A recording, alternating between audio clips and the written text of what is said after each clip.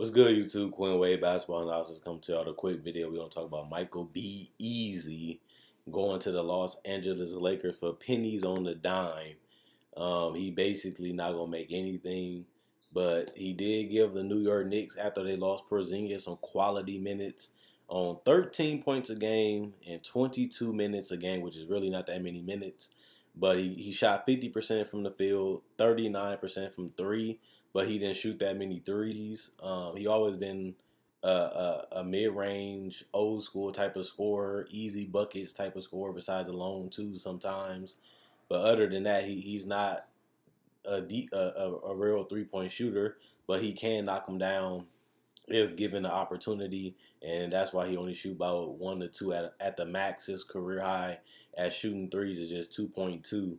So that just show you that he never been a big three-point shooter. But when he has to take them, or when he has to take them low in the shot clock, or if he's really wide open, he can knock down that shot. And the Lakers can use another scorer and a guy that can come off the bench and give them some type of punch with a bench that's continuing to improve. I feel like the Lakers bench has improved since they first signed LeBron. There's a lot of talent out here that you can get your hands up on, but you have to be able to, view the talent and see how how they will fit.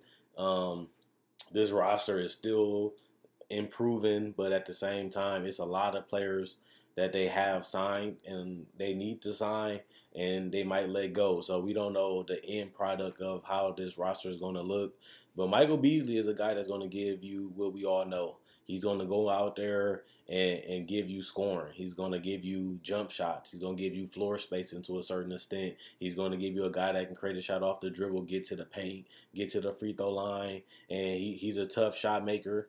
He's a guy that was out of the league, and now he's been able to stay in the league for the last couple years because of him being more mature, him taking advantage of the opportunities that he was given and making the best out of them, whether it was Houston, whether it was Milwaukee, or whether it was just trying to put his name back on the map in New York, in a big market where he was able to take advantage of Kristaps Porzingis going down and give you 13 points, 5 rebounds, 1 assist a game on 50% shooting. So he played 74 games in New York. He started 30 of them, and you seen the different type of Michael Beasley that he basically had a better season than even his rookie season. You can make that argument. And Michael Beasley is not old. He's only 29 years old. He'll be 30 by the time the season is about to end. And he's a 6'9", 235 small forward that can also play power forward. Is he a defender? No. He's never been known as a defender, even in college, even in high school, and he's still not going to give you very much help defense. He's not going to give you rim protection. He's not going to give you switching. I'm being an excellent switcher, but he's a guy that's going to come in and just do what he's supposed to do, not try too hard to do anything else. And you got a guy like LeBron that can create shots. You got a guy like Rondo that's always pass first, friendly. And I just want to see if he can buy into that team concept, going to a team like the Lakers that has the Lonzo Balls too, that once even Brandon Ingram, when Lonzo Ball went down, he was able to play point forward a little bit, and that helped Brandon Ingram grow even more as a player. And I wonder, how are they going to utilize Michael Beasley? Is he going to get 15 minutes? Is he going to get the 20 minutes? Or is he just going to be insurance policy? Basically, what I mean by that is, if somebody goes down, somebody get injured, you prefer to have Michael Beasley on your roster than not, which means he could be the 8th, the 9th, the 10th man in rotation throughout the season. And if somebody goes down, he can get quality minutes and they won't have that big of a drop off. Maybe when it comes to defense, they have a big drop off, but when it comes to scoring, he can score just as many points as Brandon Ingram, and he can do it efficiently. But he also is a guy that doesn't buy into team concept defensively. Even though he's been in the league for a couple years now, and he's been able to stay in the league the last couple seasons after again bounced out the league, that's something that I'm surprised he never really did. Luke Walton is a coach that's on the hot seat to people. I think Luke Walton is a good coach. He should be able to keep his spot. But he's a guy that's on the hot seat, bringing in LeBron. You bring in a lot of attention. Every game is just huge because LeBron James is playing.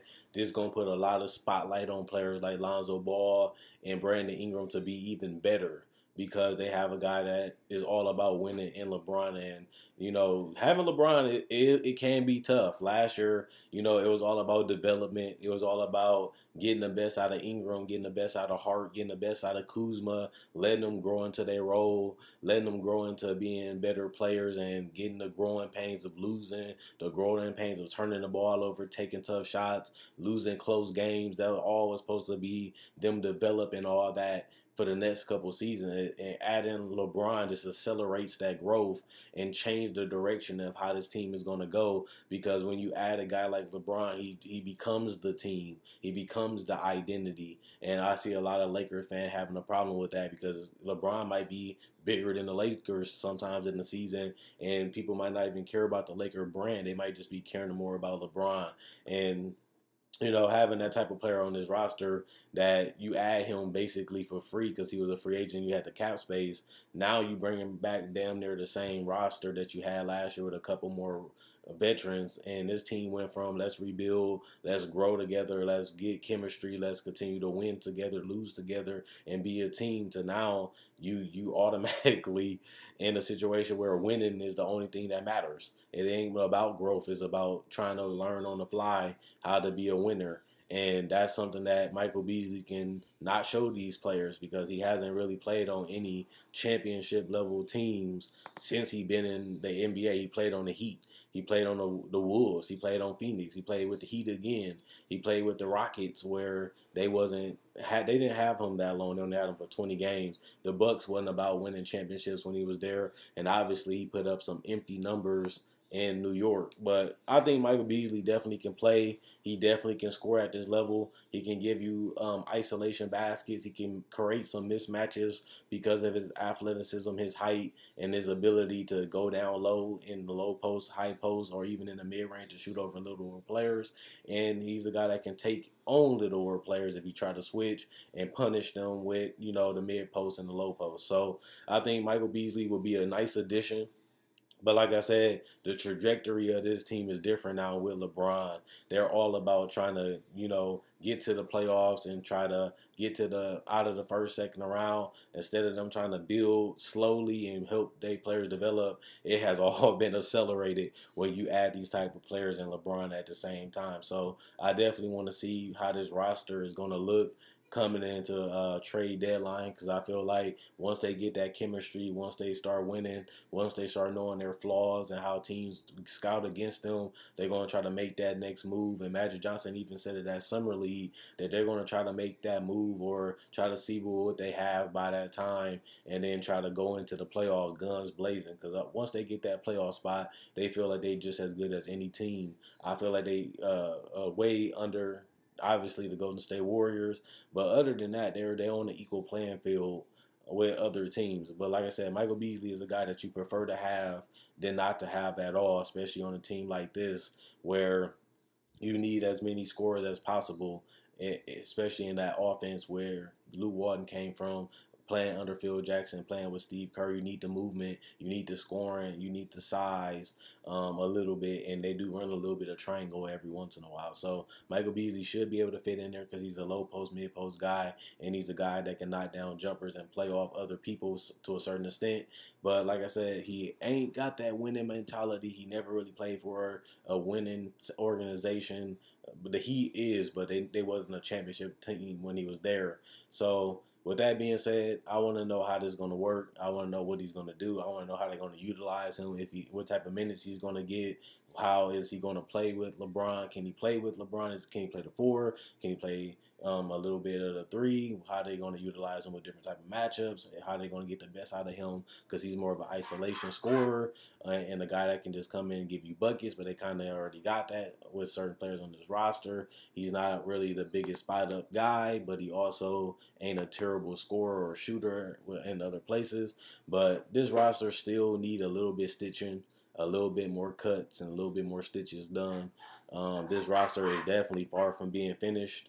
And I don't really want to judge this move as a terrible or a bad one because I got to see what else is going to happen before I know how they're going to utilize Michael Beasley in the minute. So let me know what you guys think. Do you think this is a good pickup? Do you think this was stupid? Do you think Michael Beasley doesn't fit what they're trying to do? Do you think Michael Beasley is going to be overrated and get waived? Or do you think Michael Beasley can come in there and give them buckets for 20 to 30 to 40 games and have a couple 10, 15, 20-point games every once in a while, and then they be like, oh, we live happy after. Kind of remind me of Brandon Isaiah Thomas last year.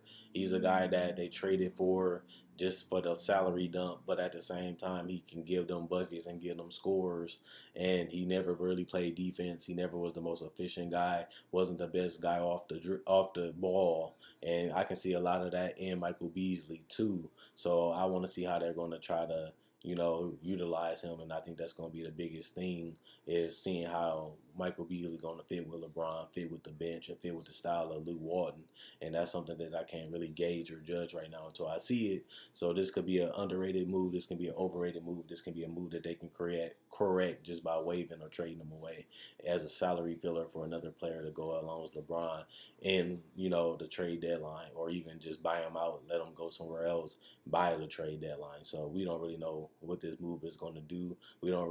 This fit don't really seem right is basically what I'm saying. But also, they might know something we don't know. They might talk about Beasley, about his role and stuff before he signed the contract, which they should have done. And I don't know any of those details, so I can't really say. Check out my website, analysisplayground.com. Link will be in the description in the comment section below. Check out my Facebook page, analysisplayground.com. Link will be in the description in the comment section below. Quinn Wade Basketball Analysis, I'm gone. And let me know what you guys think about Michael Beasley joining the LA Lakers this year.